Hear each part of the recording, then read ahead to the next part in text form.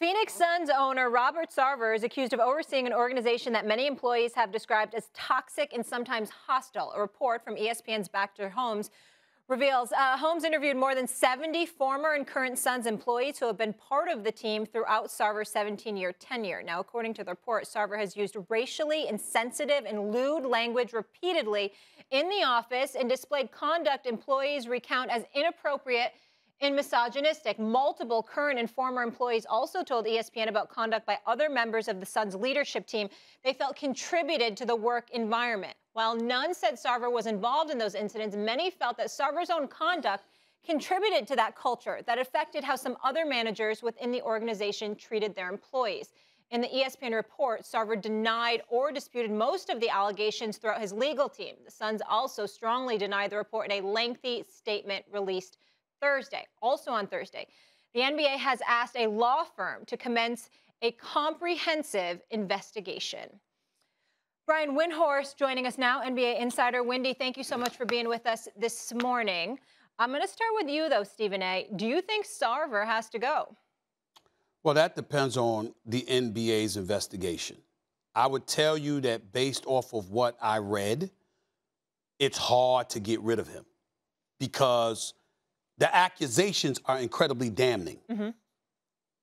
But he's denied most of them.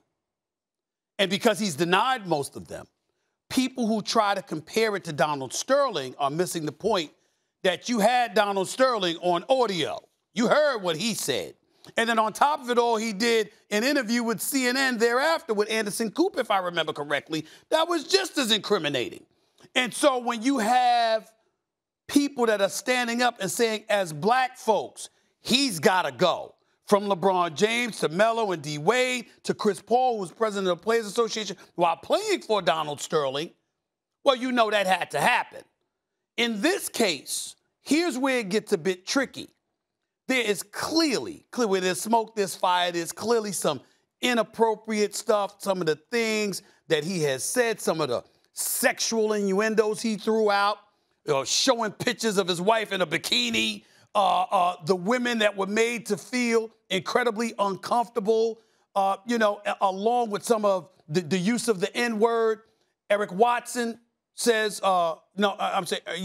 Watson says, hey. Earl Watson. Earl Watson, yep. That's right. Earl Watson says, yep. Listen, this is what he said, you can't say that. You can't say that stuff. And clearly, you know what, he has some bitterness towards Robert Sarver, but that don't make him false. The problem is, it's a lot of he said, she said. And so as a result, it does warrant an internal investigation. There is no question about that. But speaking to the league office last night with them telling me that, hey, we're going to investigate this. We're not going to jump to conclusions. Remember, this is an owner. And people keep forgetting that with Donald Sterling, Adam Silver banned him for life.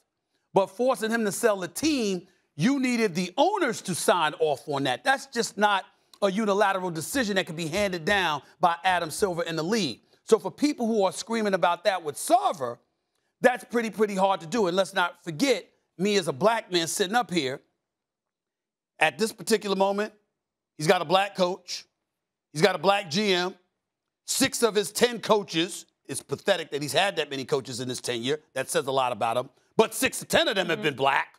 And so when you talk about diversity and what have you, I don't know the numbers because I have not looked them up within his organization, but he clearly has not been averse to hiring minorities. And so when you look at it from that perspective, you take all of these things into consideration. I think the 2 damning things against him is the misogyny.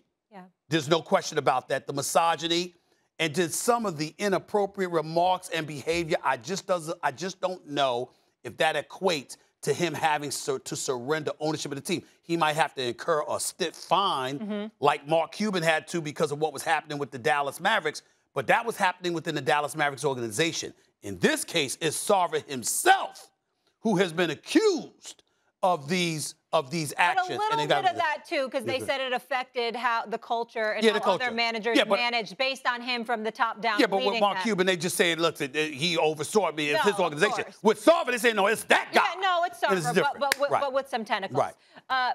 Wendy, your thoughts. Do you think he needs to go?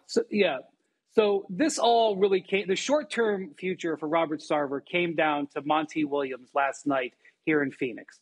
Monty Williams, maybe outside of Greg Popovich, has more capital than probably any other NBA head coach right now. He's coming off a finals appearance. He's incredibly well respected by players, by management, by ownership. And what he was going to say before the game, because he wouldn't comment on this when the Suns first denied these reports 2 weeks ago. He basically said, I'm going to stand and wait for the story to come out. How Monty handled that story was going to set the tone not only for his players, but probably for the rest of the organization. And what Monty did is essentially what Stephen A. just said. He said, I'm going to wait for the investigation. He said, I'm not going to call Earl Watson. I'm going to wait to see what happens. Now, and basically Chris Paul and Devin Booker came out after the game and said the exact same thing. Now, sitting there in the room and being here in Phoenix, I would tell you that if Monty had gone the other direction and said, hey, listen, and went against Robert Sarver, this could have snowballed real fast. And I don't think that they would have, forced him to sell the team, but he could have been suspended or had to step away. Monty saying, let the investigation play out, turned the temperature down on this whole situation. Now, I was kind of interested in the fact that he didn't say, listen, regardless of he said, there's no place for this word in the NBA. There's no place in this word from ownership to players. And if that is true, there's no place for anybody in the league who says that. I wish Devin Booker or Chris Paul would have said something like, I feel so bad that there are people in our organization who obviously spoke to ESPN who felt like they weren't comfortable working for this team. Thanks for watching ESPN on YouTube. For live streaming sports and premium content, subscribe to ESPN+.